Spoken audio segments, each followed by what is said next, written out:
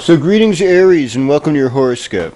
So you still got this whole Uranus thing happening.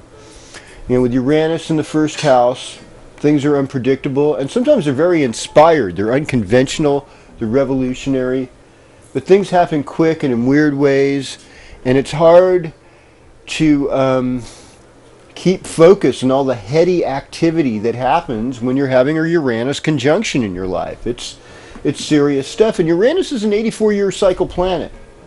It's the first outer planet we were able to identify.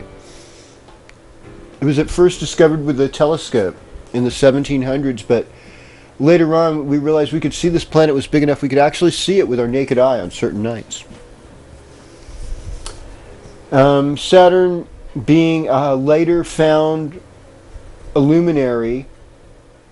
You know, I mean, it's after Saturn was Uranus is a later found luminary, so a lot of traditional astrologers don't really include it in their reading, but modern astrologers and evolutionary astrologers, no, we're all about Saturn, Neptune, and Pluto. They do stuff.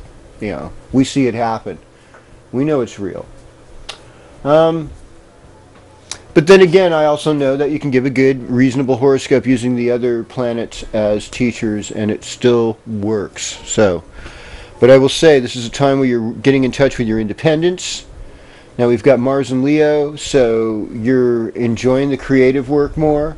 With Sun and Mercury in Virgo and New Moon in Virgo later on this week, it's really time to get your service work together and to work as a team.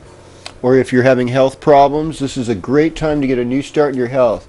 Do you know that fall is going to be the most important season in the Northern Hemisphere, especially if you live north of 30 degrees north latitude, to get your health together? Because that way when colder weather comes on, you'll be able to resist, and not get sick so easy. So now's the time to stop eating junk and eat good things. And the other thing is, here in Northern California, September is the month where summer and fall meet, and so we have all the good food. So for you, Aries, this is your time to enjoy lots of good produce and work as a team and work on your health.